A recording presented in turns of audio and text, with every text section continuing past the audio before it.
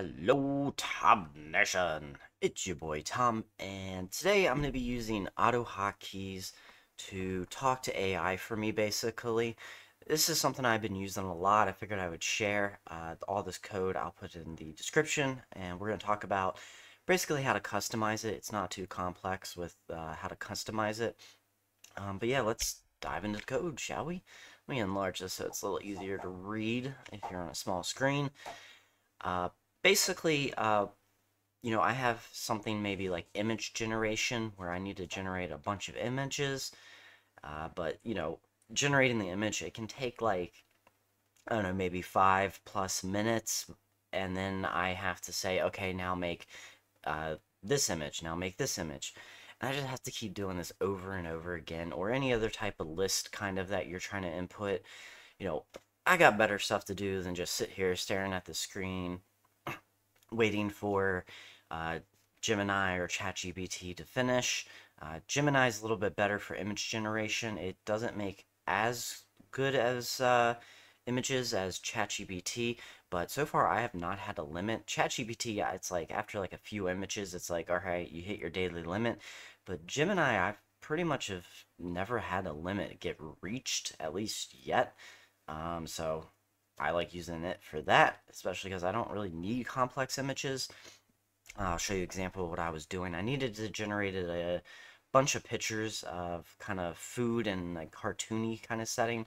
So I started off with the original script or prompt of saying like, here's how I want the image to look. I want it to be circular. So I just started there. But then I had like, I think 50 images I wanted to generate. That would take hours of me just sitting here waiting and then being like, okay, now do, cake. Now do a pizza. So instead, I wrote the script so that way I could just have it auto run. I could walk away, come back, and then I just download the images myself using an add-on I had that can just auto grab all of them for me. So that was a lot better. So the first thing we need to do is set up kind of like our settings here, our configuration. So we got our file path, and this is going to be a text file. This is going to be our list. So let me open mine right here. I have it just a basic text file. That was over here. There we go. And as you can see, I have the list of kind of everything I want it. I made it so it's like an actual list. So every line, it's going to read line by line. So I did it this way just because it's visually easier. So it's just going to read through this line by line and do that starting at 1. The other thing you need is progress. I mean, you don't need this, but it's helpful if you need to stop the program, like pause it or it crashes or something. This remembers what line it did last. That way, when you restart the script, it's just going to continue versus you having to delete the list back to what's been done or whatever. This can control where it was last, so that's great and useful. And that's just this progress file, so that's just saving a number. So just make sure you change the URL and the name of the file to wherever it is and whatever it's called. Now the delay, that's something you really play with. 15 minutes is 900,000 milliseconds. That's what I started out with.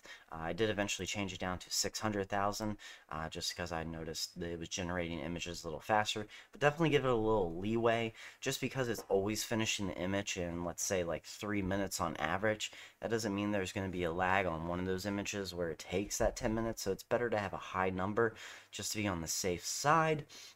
That's something, depending on what you're doing, you can change to meet your needs. The next thing you can customize is F1. F1 is just what I use a lot on my hotkeys just because it's easy to remember and I don't use that key very often for anything else. But you can change the F1 to whatever you want. Control A, F2, whatever. Control Shift Escape if you really wanted to for some odd reason. But do whatever you want. But after that, I'm not really going to talk a lot about this because this is stuff you're not really going to need to change. And I've done tons of videos explaining what pretty much I think all this stuff does. So for some reason you want to know, just search my channel. You can figure it out from there. But we're just making sure that the file does exist just to be safe. I didn't delete it or accidentally move it somewhere. It's going to read the file. It's going to go ahead and do a string split, so it's organizing all those lines. into the memory of the script. Read saved progress, so where were you last? So pretty basic stuff. And then here's where it's going to really just start looping. Right here is where it's basically saying, okay, I'm doing the next line. So it's, I was on line 45, now it's time to do line 46. And then it's just going to start looping through, reading. It's making sure there's no white spaces at the end or beginning, stuff like that.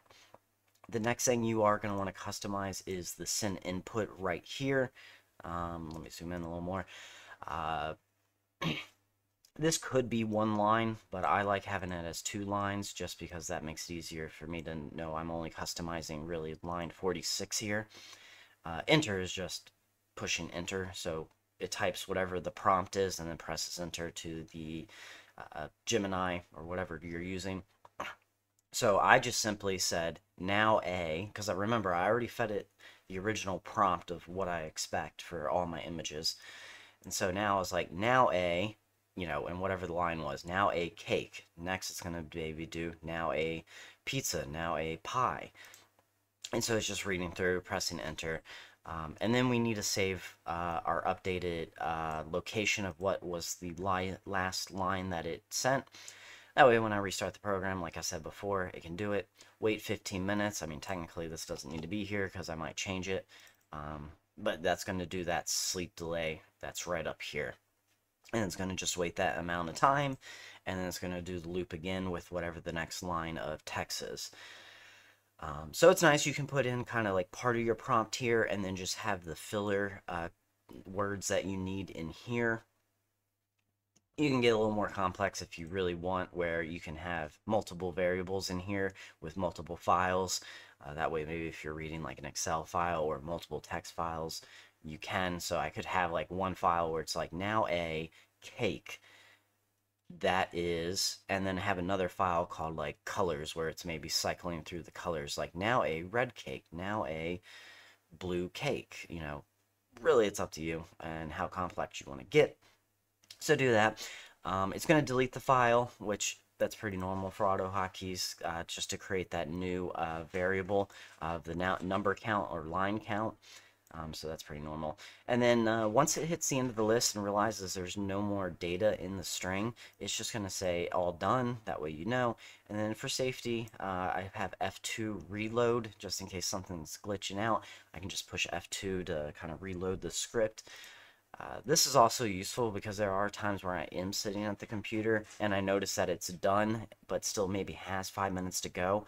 I can push F2 and then F1 again just to automatically save some time and go ahead and make it do the next line before waiting that extra 5 minutes that I have. Just to, kind of speed it up a little bit if I'm just happen to notice that it's already done and can do the next line. So yeah, that's basically it. Just real quick, let's show example. I'm not going to run it because it's already done basically, but I started with the original prompt, and here you can see it saying, now a sugar. Boom, generated it. Waits 10 minutes. Now a candy. Boom, generates. And it just keeps going. Now a bacon. And it just kept doing this for me, and then I came back later, and I just used this app right here. This automatically reads all the images on the thing. I can customize it and just grab the images I want. That is called, I think it's just called Download All Images. Is that the name of it? Yeah, Download All Images. It's just a Chrome extension, which means it'll work on, Edge, Firefox, anything that's Chromium based. So that's helpful. Or you can just go through and just push download, whatever. Alright, hopefully this is helpful. This is great for, when you need to do a lot of talking, but, the chat has to kind of wait for a while to process whatever it is, and you need to both do that same thing over and over again with slight variations. So it's very helpful, and hopefully you guys find this useful. Like I said, in the description below, it will be there. If you guys have any other ideas that you think could improve on this script, definitely let me know in the comments below, and I will see you on the next one.